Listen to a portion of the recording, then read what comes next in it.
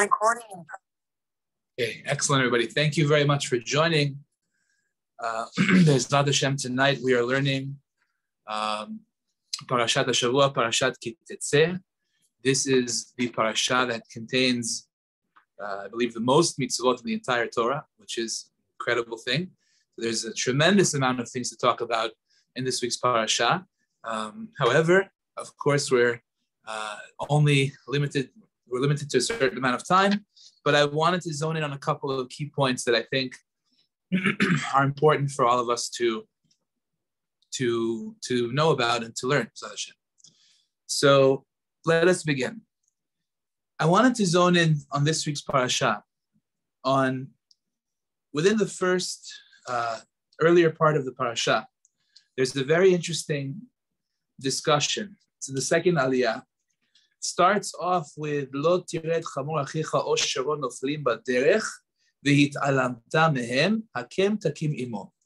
So the Torah tells us you're not allowed to see that your brother's donkey or his ox is falling on the side of the road because he's got a very heavy burden, and you just walk away. You just kind of, turn in the different direction because you don't want to go and help him out. Hakem takim imo. You have a special mitzvah to go and to do the mitzvah called te'ina, to load it back onto the donkey or to the ox and to help him to get back on his way. That's number one. Now, the Torah then goes on to say, Lo yihye chli gever al isha velo yilbash gever simlat isha. That male garb, meaning male clothing, shall not be on a woman, and a man shall not wear a woman's garment. For anyone who does so is an abomination of Hashem. Ki to'avat Hashem kol oseh. To'avat Hashem elokecha kol oseh. Anyone who does such a thing, it's an abomination of Hashem, your God. So I would like to, B'ezrat Hashem, focus in on a couple of points here.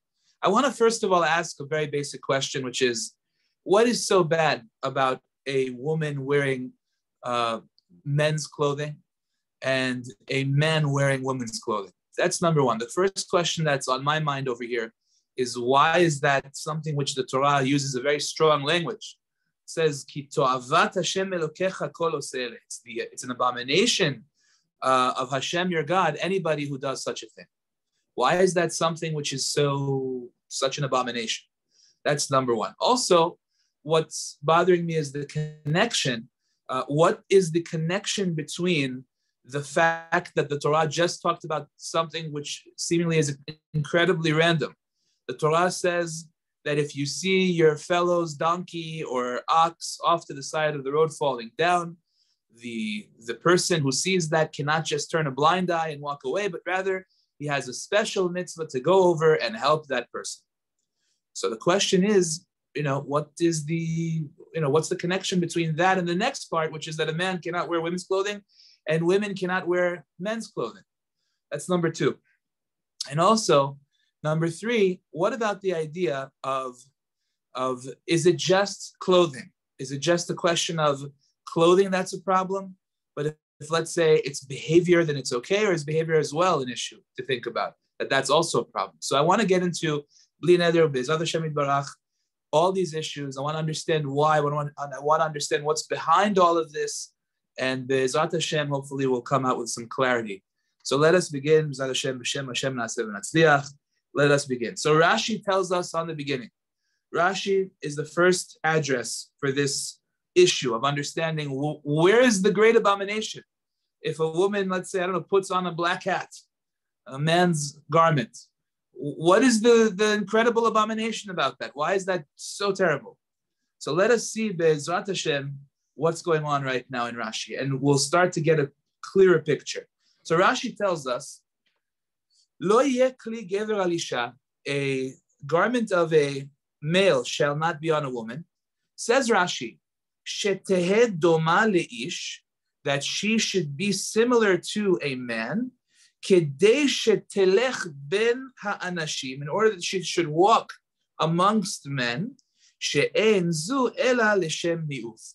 This kind of behavior is only for the purpose of committing ni'uf, which means adultery. So Rashi opens up our eyes over here to the first step, which is that this over here is a problem. It's an abomination because by her being similarly dressed to a man, she walks amongst men, and that will lead to adultery. Now, the question that I have on this is, well, how exactly is a girl who's wearing a suit and tie, or a girl who's, I don't know, wearing a black hat, going to now walk amongst men and commit adultery? What is that? What is going on over here? That's what Rashi said, but it requires further clarification because I don't really understand how that has anything to do with adultery. So in order to understand, we need to look further in the Rishonim. And if you look in the Ibn Ezra, if you look in the Chizkuni, and if you look also very much so in the Abarbanel, you'll find a very interesting discussion about this, which Rashi is talking about, how this could lead to niuf, which means adultery. So the idea is like this. They explain that this behavior, a woman who would get dressed up in men's clothing, was trying to basically trick the men around her. She would get dressed up. She was, let's say, God forbid, a married woman. And she was trying to find somebody that would be, she perhaps would be attracted to her and she could commit adultery, God forbid. Now, Baruch Hashem, Klal Yisrael, we're upstanding individuals. Most of us are people who would never even dare to even think about such a thing for half a second, thank God. And if we would see something like that, if we would see something in front of our own eyes that looked even remotely close to that, that would immediately set off alarms in our head, we would try to prevent such things. We would do whatever we can to make sure that doesn't happen. So this lady would employ a trick. She would make use of a trick, which is that she would get dressed like men from top to bottom. And what she would do is she would go ahead and she would have the outer appearance of a male in order to basically wiggle her way through a particular community where there are men or wherever it may be. And men would see that, this other guy is walking into the house of so-and-so, and there's no problem with that. People visit each other all the time. Friends visit each other, all the time. There's no problem with that. So therefore, they wouldn't think anything of it. Meanwhile, the whole thing was just a disguise in order for her to be able to get into this other guy's apartment or home without being recognized by the community.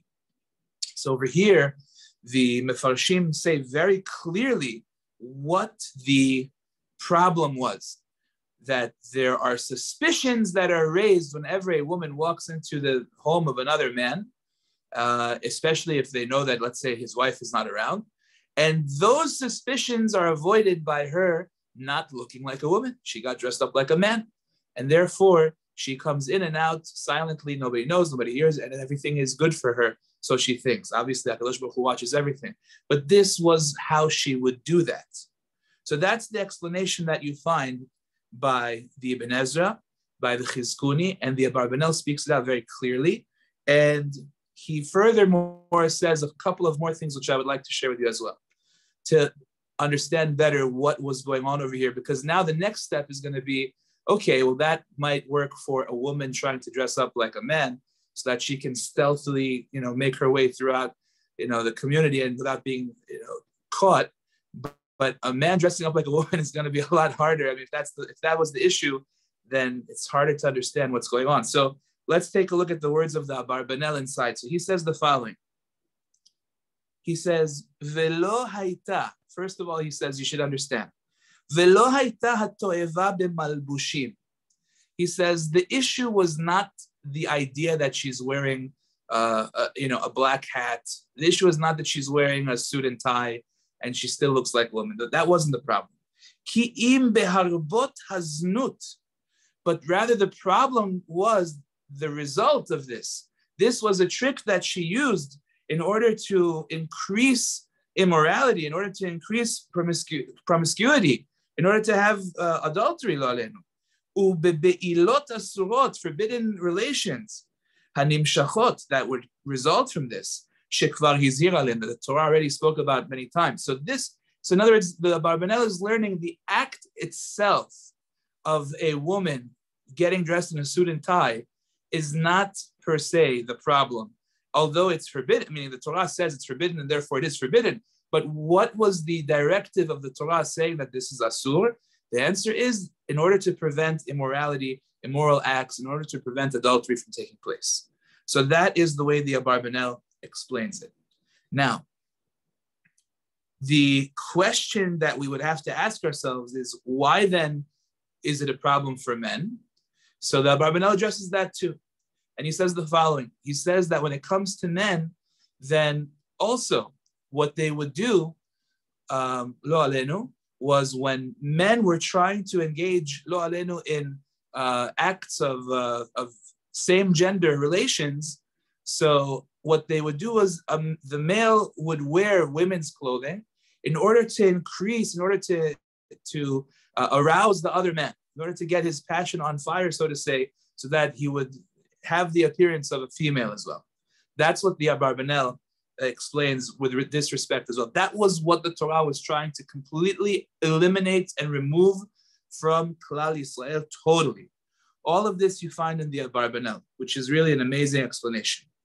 And now I want to share with you the next point, which I think the Abarbanel is going to address, which will open up for us a really, I think, deep understanding on a deeper level of what's going on over here, besides for all that we already just mentioned.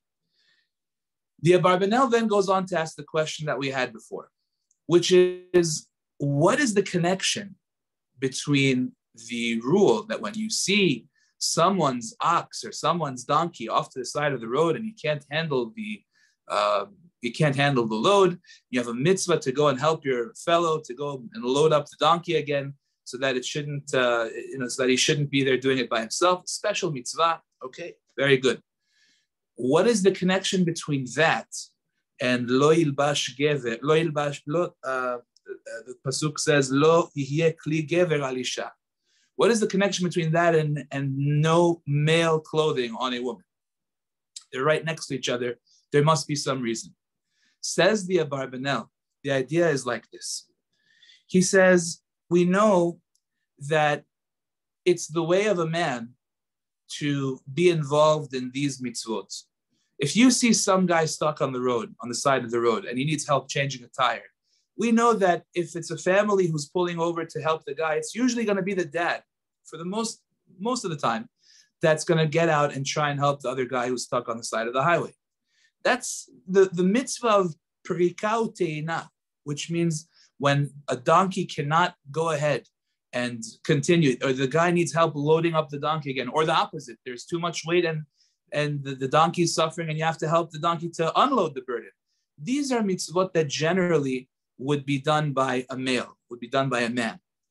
And the Torah over here is telling us that it could very likely be that a person were to see this kind of scenario and he would say, I don't want to get involved in it. I'm not interested in such a thing. He all of a sudden feels almost, so to say, kind of like, avoiding his obligation, avoiding his male duties. And over here, the Torah comes and tells you that, no. You're not allowed to do that. Lo yihye kli gever al isha. When a man is obligated to do certain things, you cannot all of a sudden come and try and, shrug off your obligations. You cannot push it on your wife. You cannot, avoid it and just become almost like as if you don't have an obligation, as if you're not a man that's supposed to be involved in these types of things. You cannot do that. You're supposed to go ahead and gather your strength and get involved and shoulder the burden together with this guy who's off to the side of the road that needs your help. You can't avoid that.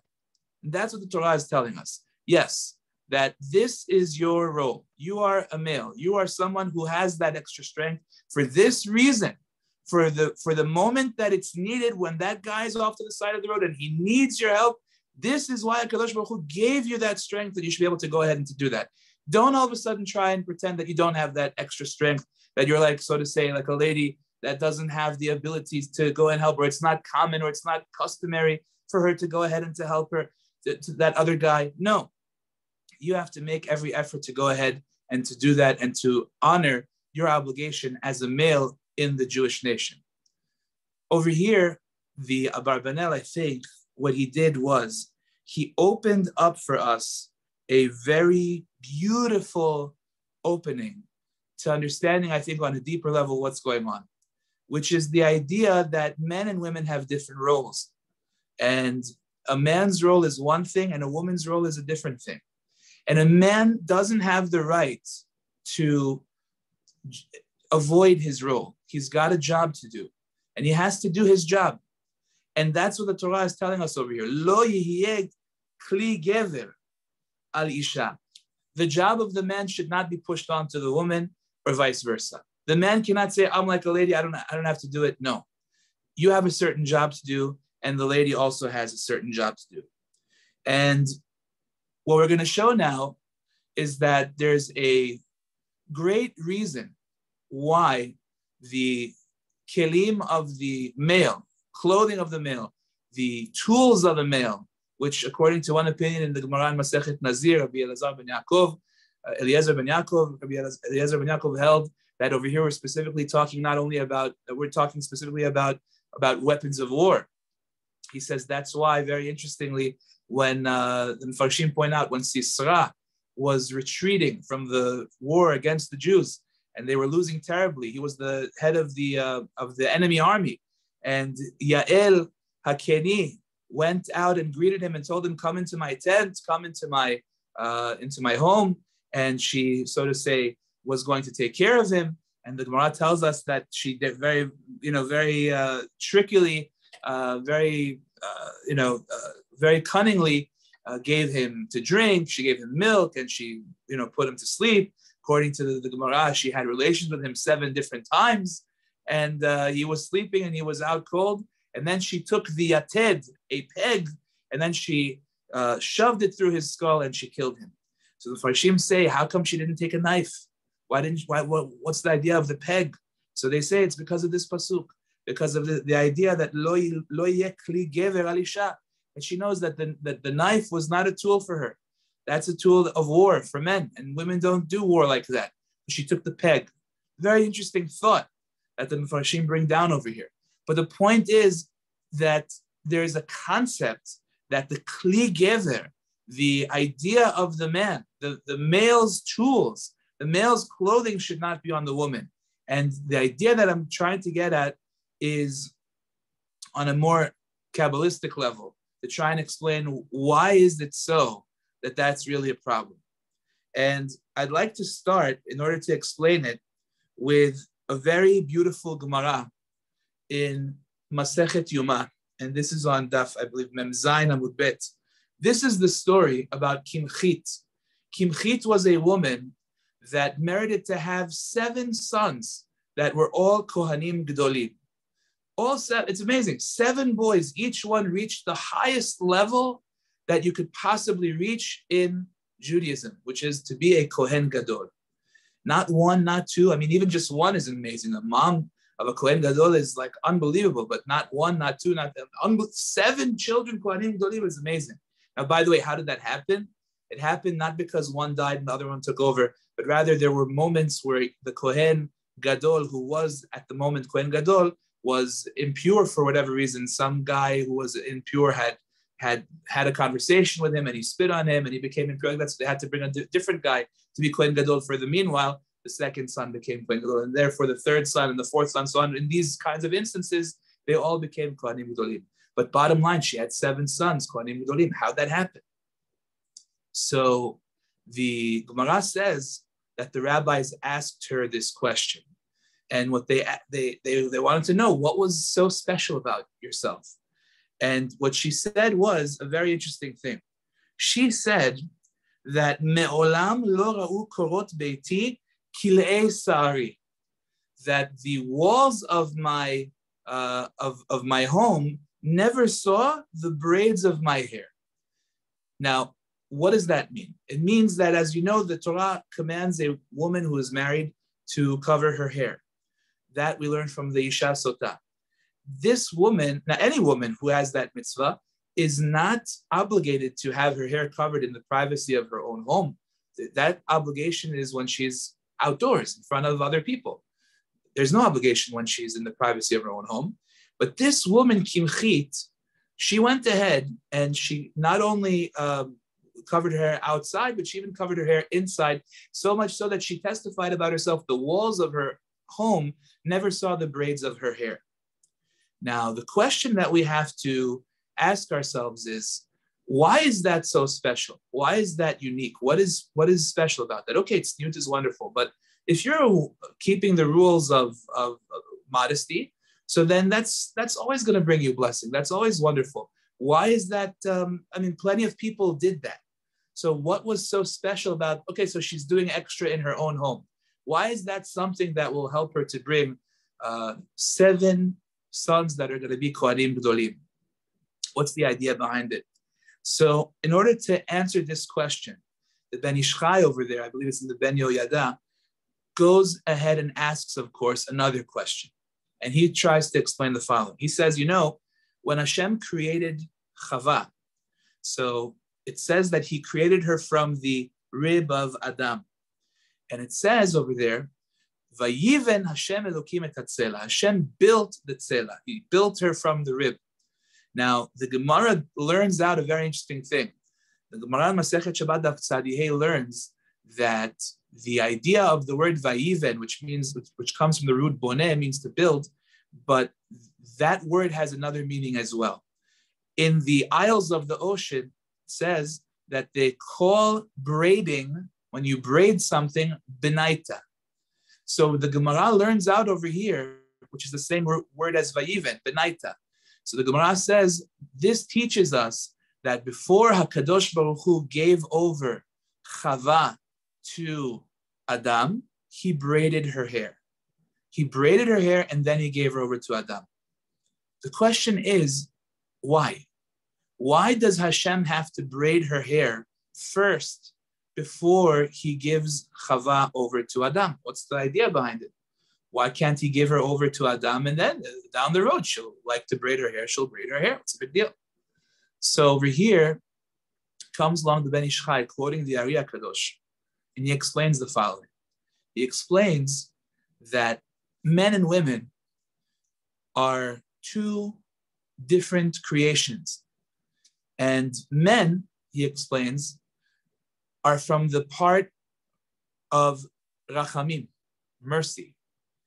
The creation of man primarily is rooted in Hashem's mercy. Women, he explains, are rooted in judgment, in severity, in harshness. That's the way that Hashem created men and women differently. And there needs to be a balance. There needs to be severity in the world, and there needs to be mercy in the world. And they're both there in order to provide that balance which is necessary. He goes on to explain that the hair that comes out of any person, man or woman, represents the judgment and harshness that Hashem has in the world. Customarily, men have shorter hair. The reason that they have shorter hair, explains the Ari HaKadosh, is because of the idea that they are rooted in mercy, in rachamim. And it's not appropriate for them to have longer hair because of the fact that the hair represents judgment and harshness. So therefore, they cut it in order that it shouldn't be on them because it doesn't work, it doesn't match. But when it comes to ladies, on the other hand, their hair is appropriate, so to say, for them because of the fact that the hair represents judgment and harshness, and we need that in the world as well. It needs to be a balanced world. It needs to be a world that has both mercy of Hashem and also judgment from Hashem, harshness from Hashem. So it's a good match that the hair should grow on a female who's rooted in judgment. That's what the Ari HaKadosh explains. Now, over here, Hashem is saying it's true that a woman needs to be, so to say, the one who has the longer hair, in a sense. She needs to be the one that has that. How? Because of the fact that the judgment works with her. She and the judgment, it's able to match one another. However, I don't want the judgment to have free reign. I don't want the attribute of din, of severity and harshness, to be in control. It needs to be balanced. It needs to be that there's a balance in the world where the judgment and harshness and severity is not overpowering the rachamim. It's not overpowering the mercy of the world. So therefore, Hashem did not give Chava over to Adam as is, with the hair long and, so to say, unchecked, but rather she went ahead and Hashem braided the hair of Chava. The act of braiding the hair of Chava, so to say, contained the judgment, contained the din, contained all of that, trapped it, so that in a sense, the attribute of mercy has more power than the attribute of judgment.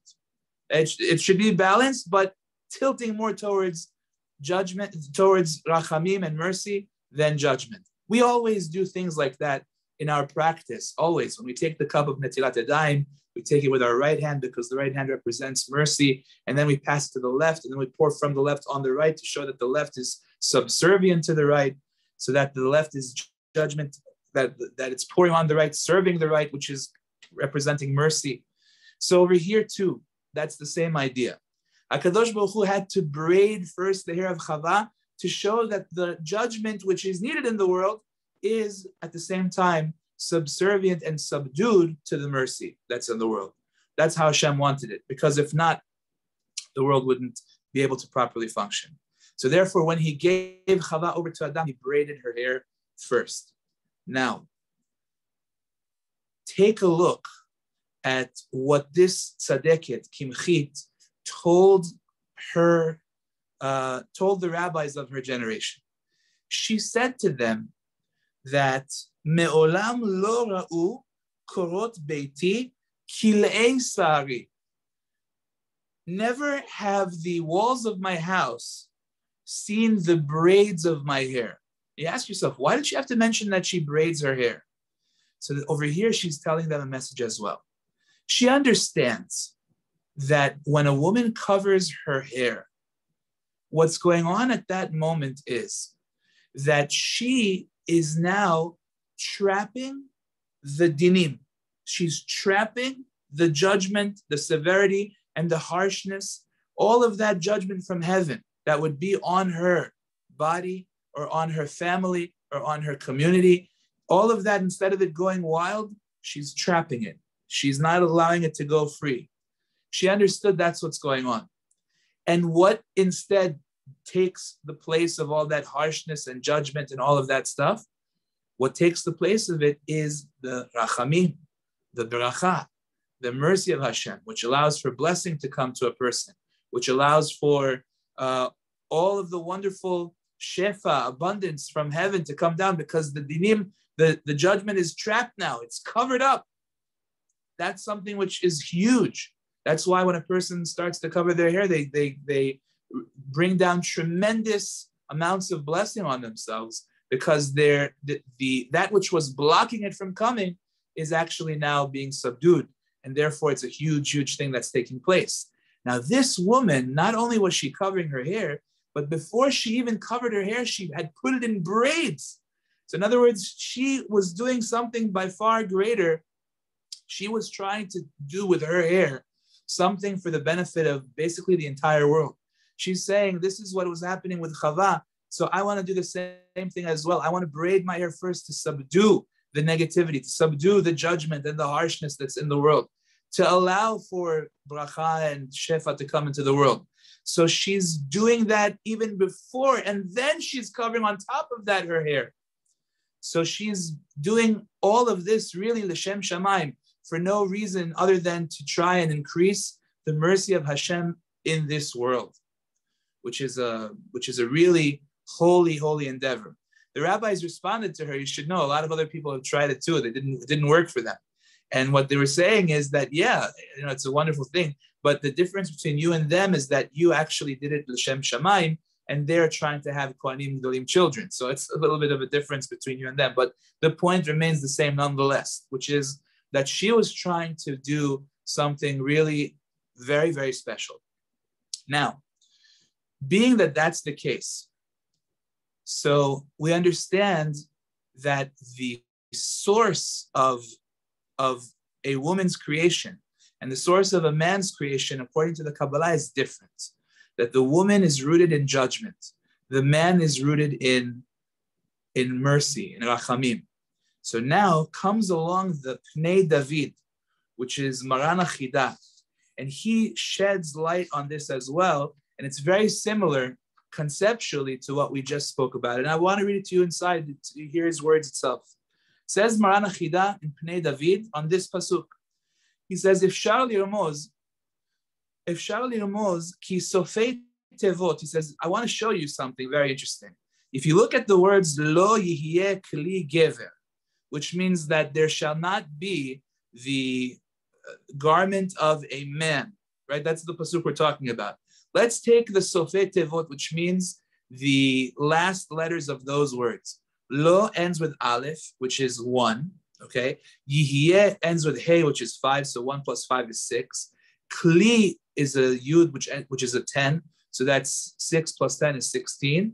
And gever, man, ends with a resh, which is 200. So the 200 plus 16 is 216.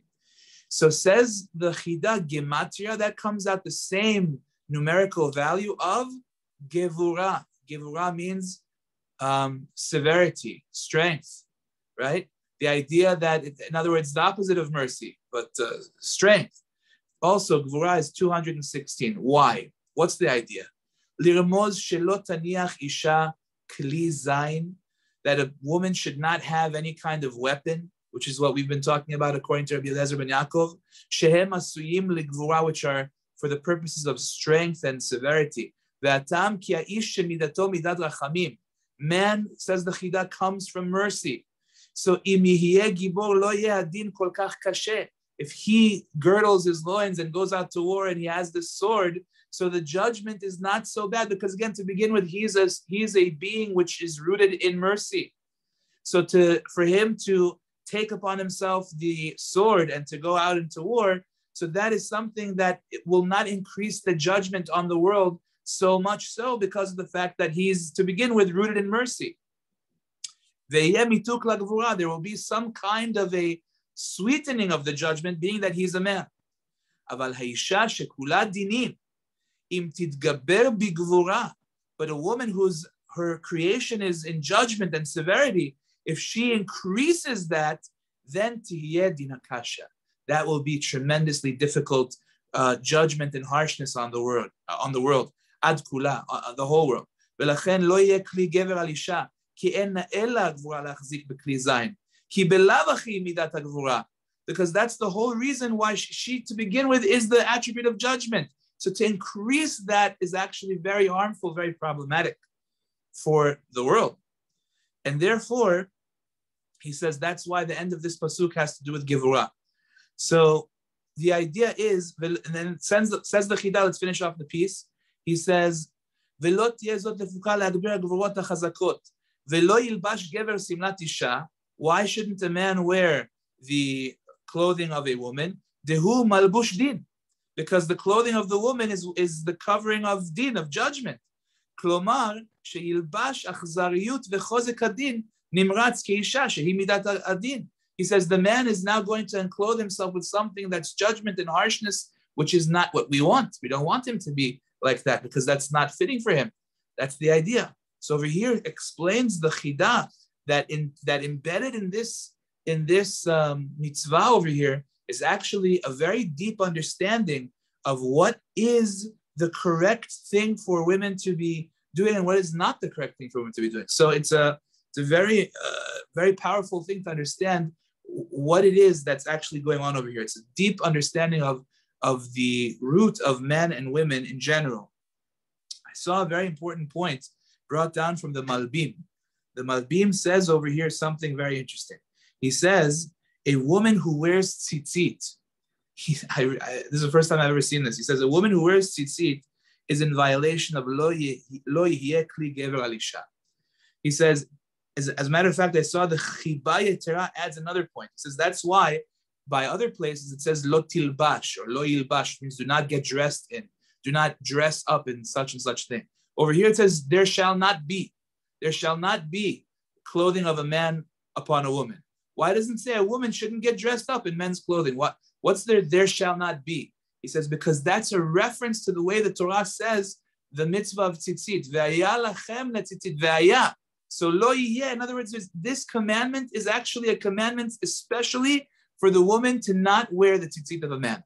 In other words, there's a role that men have and there's a role that women have.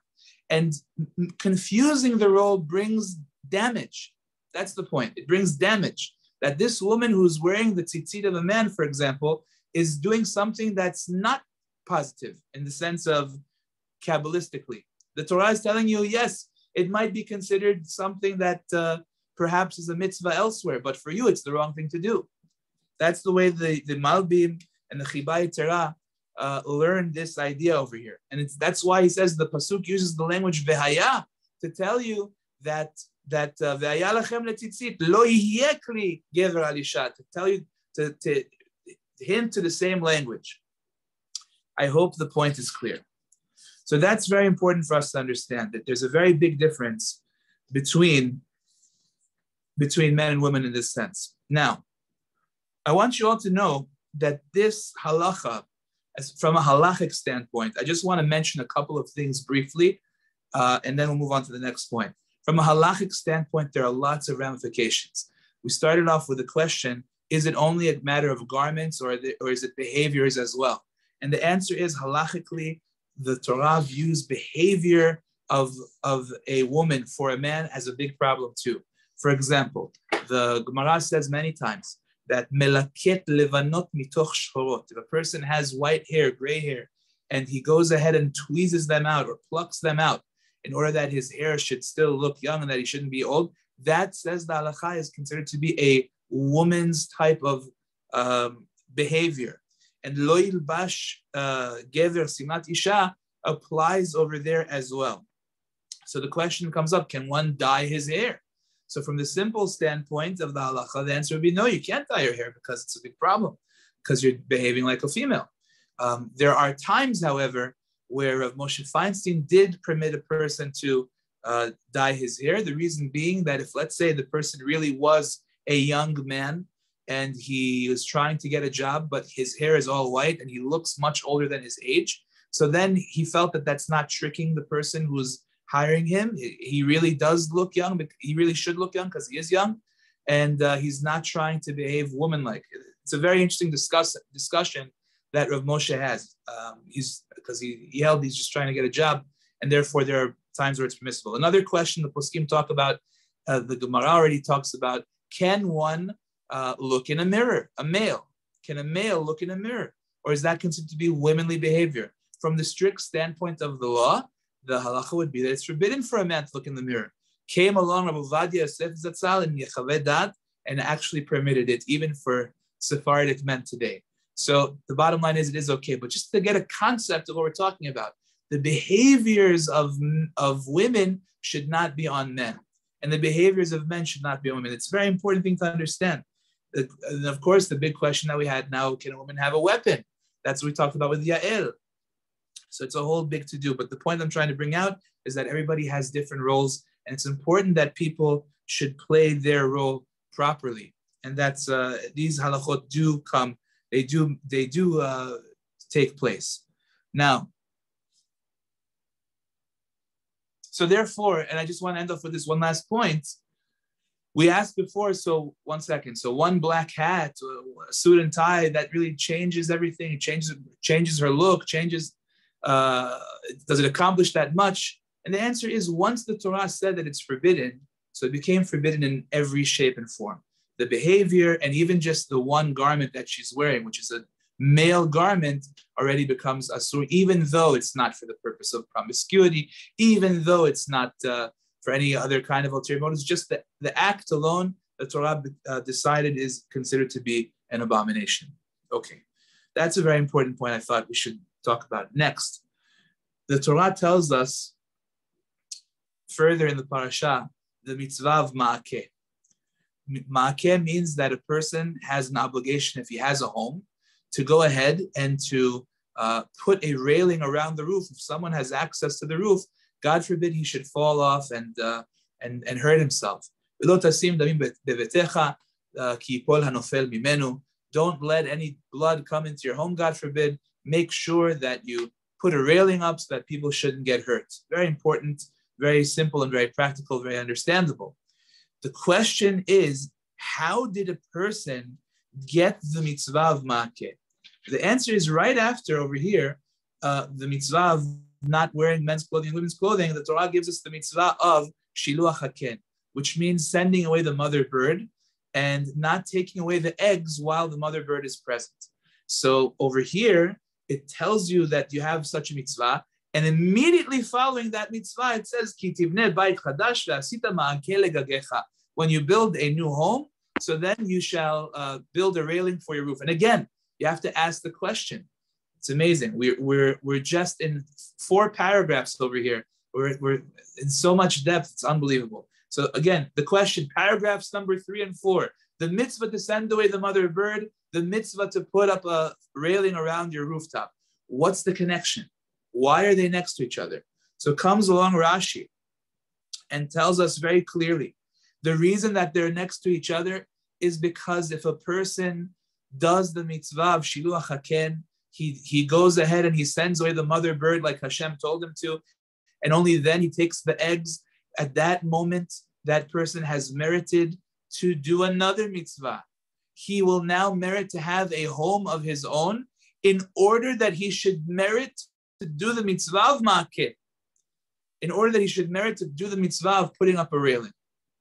So because he did the mitzvah of sending away the mother bird, that's why he merited to do the mitzvah of ma'akeh, of putting away the of putting up a railing.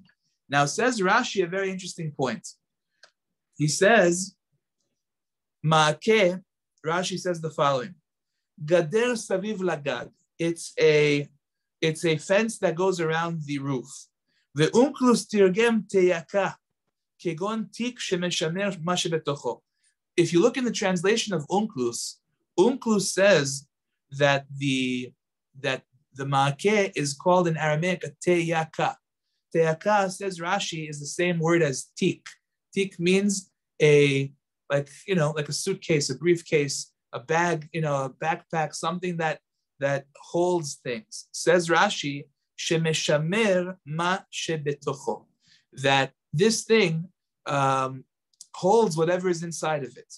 So the simple understanding of Rashi is that you have people on the roof, and Baruch Hashem, you put up a ma'akeh, you put up a railing, and the ma'akeh holds whatever is behind the railing from falling, from getting hurt. That's the simple understanding of why Unklus translates it as a te'aka. However, if you look in the Be'er Yosef, which is one of the great commentaries on Rashi and all of the Chumash, the Be'er Yosef explains, based on what we're saying now, that no, it's not about protecting the people on the roof. The mitzvah of ma'akeh is protecting the entire house. Based on what we said a minute ago, the mitzvah of shiluach haken gave you sachar mitzvah, whatever the reward for the mitzvah is the ability to do another mitzvah. So you were afforded the opportunity to do the mitzvah of ma'akeh. How can you do the ma'akeh if you don't have a house? So HaKadosh Baruch Hu has to send you a house, has to give you a home to live in order for you to be able to do the ma'akeh. So in other words, a person could think to himself, oh, look, I have a new home, I have a new house, everything is good, right? And now Hashem wants me to put up a ma'akeh. Okay, should I do it? Should I not do it? He starts thinking that way. Says the Be'er Yosef, what we're learning now is that this is all incorrect. The whole reason to begin with that Hashem gave him that house is because since Hashem saw that he did the mitzvah of shiluach haken, that means he's faithful to the Torah. So Hashem is expecting him to be faithful to this mitzvah as well, which is only possible if he has a house. But he's going to give him the chance to do this mitzvah. But ultimately, the whole reason that he got this opportunity was for the sake of doing the mitzvah of ma'akeh. Amazing. But he's thinking that he earned it, he did it, he got it. Little does he know the whole reason that he's getting a house is in order to perform the mitzvah of ma'akeh, to do the mitzvah. It's a very big lesson for us because often enough we say to ourselves, Baruch Hashem, we have a nice home, we have everything that we need over there, thank God. We have food, we have all that's necessary for us. And at the same time, somebody knocks on the door and asks to come in. He needs a sip of water, he needs a place to sit down, he needs a place to stay. Again, this is not necessarily an easy thing to do, but think about it. At that moment, you get a phone call from somebody and he says, I need to sleep over tonight. And you are not interested. You have no desire to let this guy into your house. No desire whatsoever. Maybe the whole reason that you have this house to begin with is because Hashem knows you're faithful to the Torah. And Hashem knows that you are somebody who cares about what the Torah says. And therefore, you have a mitzvah of achnasat orchim. And therefore, that's the whole reason why you have the house. You think you have the house because of the fact that you worked and you earned and you did and you accomplished, etc. Maybe the whole reason to begin with that you have this house is because Hashem wants you to do mitzvot with that house. Hashem wants you to have shirei Torah in that house. Hashem wants you to do achnasat orchim, gemilut chasadim in that house. Hashem wants you to make your house a bet vad lachachamim, like the Mishnah says, to make it a place where the rabbis gather and meet and discuss things together. And that's why you have your house. It's amazing. We don't think like that, but it's very possible that that's really all that's going on over here. And therefore, if we don't want a Kadosh Baruch Hu to take it away from us, we have to make sure that we do the right thing with it. Because the whole reason we got it to begin with was in order to do the right thing with it, which is to do those mitzvot. So this guy thinks he's got a house because he accomplished so much and did whatever. Little does he know that it's the reward for the previous mitzvah that he did of sending away the mother bird, where Hashem is now affording him the opportunity to do another mitzvah of ma'akeh. That's it. That's the whole reason why he got whatever he got. Just because he's going to put up a ma'akeh. That's the reason he got his house to begin with. Amazing point from the Be'er Yosef. So it's important for us to think like that sometimes because we fail to think like that. We think that we earned, we deserve. It's like the guy that I heard this mashal from Melech Biderman. It's like the guy who's sitting down by a wedding, and they serve. The waiters come with, let's say, 10 dinner plates for the people at the table, or they have these big black circular trays with all the different main dishes on it. For the different guests that are there. They put it down next to this one guy who's sitting there and he says, oh, beautiful. They've got 10 different plates over here. And that's wonderful. He takes one, he starts to eat. And then all of a sudden he sees that the waiters are starting to dish out all the different plates. And he says, wait, what's going on? It's all for me, right? No, that's not correct. It's not all for you. Everything that a person receives, he has to understand that it's not all for him. There's what to do with it. There's good mitzvot that Hashem is expecting him to do. And by the way, it's brought down that if a person is praying for something, if a person is praying for anything, let's say he's praying to find a zivug, let's say he's praying to move to a better home, let's say he's praying for more parnasah, it's always worthwhile to give a Kadosh Baruch Hu a reason, of course, bli neder, that you're not making a neder, but you're saying at the same time, Hashem, please give me this home, that I should be able to move to that home, and that way I should do mitzvot with that home. I'll build the ma'akeh, and I'll do achnasat orchim, I'll host shiurim, I'll do things, positive things with it. Then that's a reason. Again, what we're learning right now, the mitzvot that you're going to do is a reason for you to receive what you're going to receive. So a person that gives Hashem a reason, he says, listen, bli neder Hashem, I want to do wonderful things with what you're going to give me. You're going to give me a shefa parnasah. No question that when I make this new deal, no question that there's going to be maaser to the yeshiva or chomesh to the shul or wherever you want to do, you're going to do it. But the point is, again, bli neder, always bli neder, but to have that in mind and to execute it, b'ezrat Hashem. That's a very important thing because that way Hashem says, okay, he's going to do mitzvot with what I'm going to give him. So it's worth it. It's a good investment. Okay. Very good. And one last point that I want to share with you all, the mitzvah of shiluach haken, which is the 4th paragraph over here. Amazing. We've only covered 4 paragraphs, but there's so much, and there's even much more to say about what we've already said anyway. But just to finish it off over here with the mitzvah of shiluach haken, sending away the mother bird. The Torah tells us, actually the 3rd paragraph, Torah tells us that there's a mitzvah not to take the eggs while the mother is hovering over it. Rather, shalech teshalach et ha'em, you shall send away the mother bird, ve'habanim tikach lach, and then you shall take the ve'habanim tikach lach, you take the eggs for yourself. So the Sefer HaChinuch and many others say that performing this mitzvah of shiluach haken is a segula for boys, for children, to having children. And if a person hasn't had children, so then a person who does the mitzvah of shiluach haken, then he will have children, Be'ezrat Hashem, because it says when you send away the mother bird, then ve'et habanim tikach lach, you take the children for yourself. So doing this mitzvah actually helps a person to have children. So I had a Rebbe, my Rebbe Alav Shalom Rav Belsky, Zecher Tzadik Livracha. I'll just share with you the story and then we'll call it a night. The Rabbi Alav Shalom had a daughter who lived in Yerushalayim, and together with her husband, and for many, many years, unfortunately, they did not have any children. And it was a big trouble for them. Obviously, a couple that's married for a while, they want to have children. And they heard this. They heard this about the Parasha, that a person who does the mitzvah of shiluach haken, they get the zchut of having children. And they decided when they came to visit for the holidays in New York that they were going to try and do it. They found out that there was an organization that helps people find such birds' nests, and they instruct them on how to do the mitzvah, exactly what to do. And then they go ahead and they do it, and hopefully they'll have the zchut to have children. So the son-in-law of Rav Belsky was a very big medakdek b'mitzvot. He's somebody who really wants to make sure that he does the mitzvot properly. He doesn't take anything for granted. He really wants to make sure that everything is done perfectly. So he went ahead and he did the mitzvot. He went ahead and he went to this organization. They went and they went ahead and they took him to a bird's nest, and he sent away the mother bird, took the eggs, and he comes home. He says to his family, I don't know, I think I messed up. I got to do it again. Something wasn't right. I did this part wrong, I did that part wrong. Fine.